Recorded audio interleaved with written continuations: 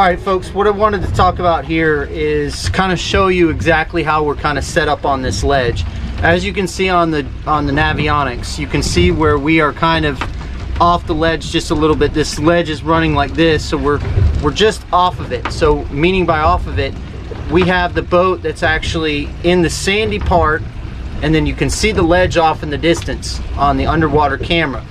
What that does is what we've learned when we've gone hog fishing, especially on the camera, is those hogfish like to be away from the ledges. They like to be out in the open among the sand, the sea fans, things like that, because what they'll do is they'll root down in that sand and they'll find their food. And in this particular spot, we have caught a lot of hogfish. We've lost some hogfish to some sharks, as you'll see the sharks in the underwater footage.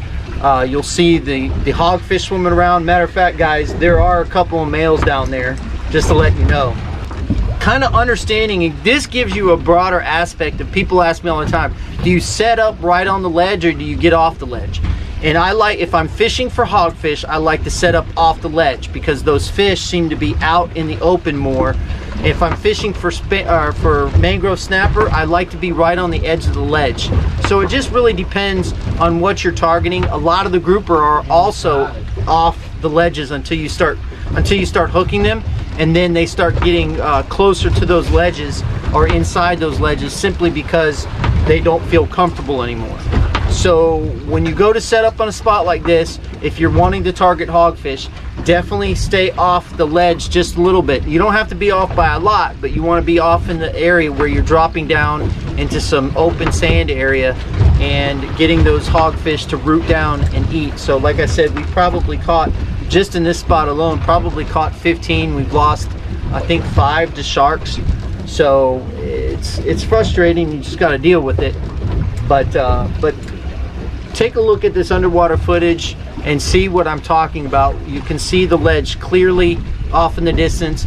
You can see the hogfish swimming around in the open water. Hopefully I did catch some on camera, which I think I probably did. So take a look at this footage so you get a better idea of what we're looking at and how we're fishing it.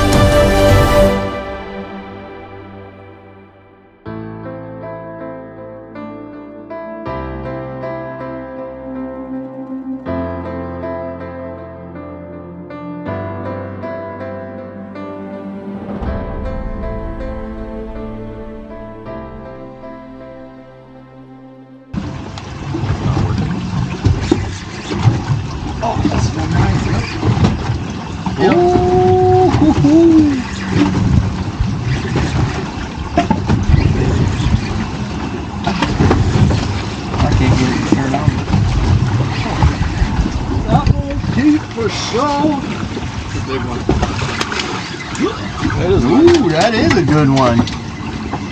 Way to go, Dirty Ernie! That's my limit, man. I ain't allowed to catch no more. For you. You gotta keep it in the rules. But Chad's got one. That's probably gonna keep. He will keep. Ow. That's talent right there. You're pulling a Chad. What? I can't even do that right today.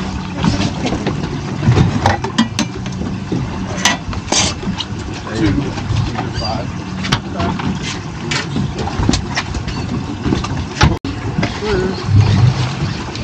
No way.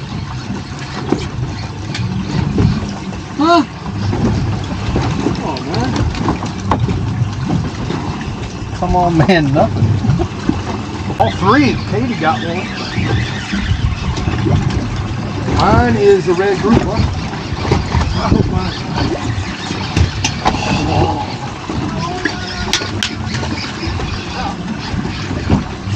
Don't stop. Keep turning the handle.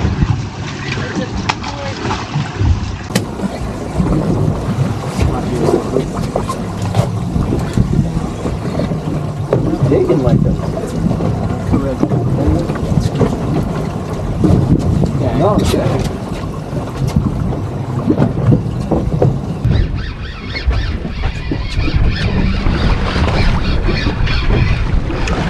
We are doubled up. There's a red grouper. I think that's what I got too. Wet sock. Nope. Grunt. That's also one thing that you want. If you're catching grunts, then you know that you're in the right area. You gotta work through the grunts to get to those hogfish. It gets frustrating times. You go through a lot of shrimp, but if you're patient, then you'll get into the hogfish, because those grunts are creating a commotion down there, and it brings those other fish in. So always remember that when you're looking for hogfish, you definitely want to, if you're catching porgies and you're catching strawberry grouper and grunts, you're in the right spot. Who's not catching anything? Well, you just caught that fish, that grunt, but yeah, you're having a rough day. I mean, I honestly might be seeing a golden toilet seat, and this could be the first time ever that Chad wins the award. Because Tony's not on the boat today. I'm gonna blame it. But it's only 11:44, so there's still time to pull the nose up, but Because you know me and Ernie stopped fishing around 12, so what kind of fair weather fisherman are you? that's whenever Jack catches up. I said then the fish don't have any choice but to go eat Chad's bait once we go to bed. Chad, are you gonna take that? I ain't got a choice right now. You ain't got a choice. Put up or shut up. Right now I gotta shut up because I ain't putting up. But a lot of people ask us too, is where do we like to target our hogfish? In the mouth. Oh Lord. In the mouth. In the mouth.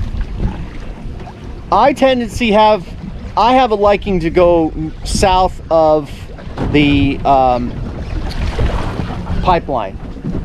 I just think that the harder bottom, the limestone bottom, where we catch a lot of red grouper. I don't know what she's got. Trigger. But we like to fish a lot south of the pipeline, especially if we're targeting red grouper and hogfish. If we're targeting gags, we typically like to go north of the pipeline. I don't fish the pipeline a lot simply because it gets fished a lot. So I try to fish areas that,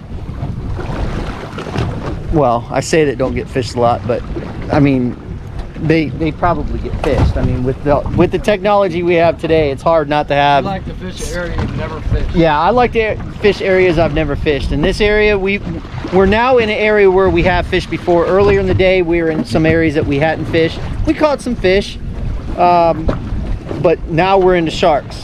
So, Chad. It's still sitting. I ain't at the bottom.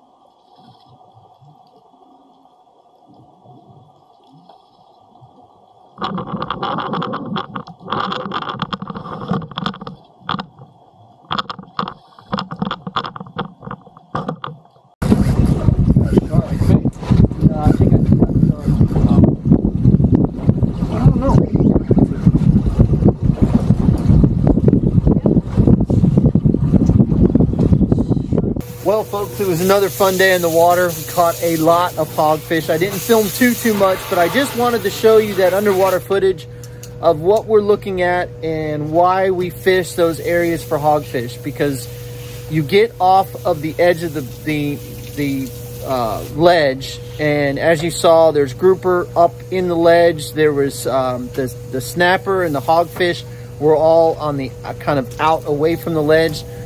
So that's one main thing that you want to look for, is when you're fishing ledges like that, you want to be kind of off the ledge a little bit if you're targeting hogfish. Chad and Ernie, how did you guys end up today? What? Keepers? Were you tied? No. I set an all-time TBFC record today. Uh-huh. I've got more hogfish in the cooler than... Wow. Do I smell a golden toilet seat award? I don't know. I think Maybe you might have to have that. I don't win it because I'm the captain of the boat. You got to remember, I catch more fish than anybody else. Well, we all got keeper hogs. We all got keeper hogfish in the boat, so that is that was our mission. So I don't think anybody gets it today. Okay. I guess everybody fished good today, except for Katie and Ernie decided to take naps later in the day, as usual. I have my limits. Right, Katie, Queen Katie? Snapper napper. But anyway, we just want to say thank you very much for watching. If you guys have any suggestions or anything else like that, please let us know. Also, thank you so much for all of the support at the bait shop. We really appreciate it. We're getting more and more customers as each day goes by. We have pinfish, we have whitebait, we have shrimp all in stock, and we plan on keeping those in stock.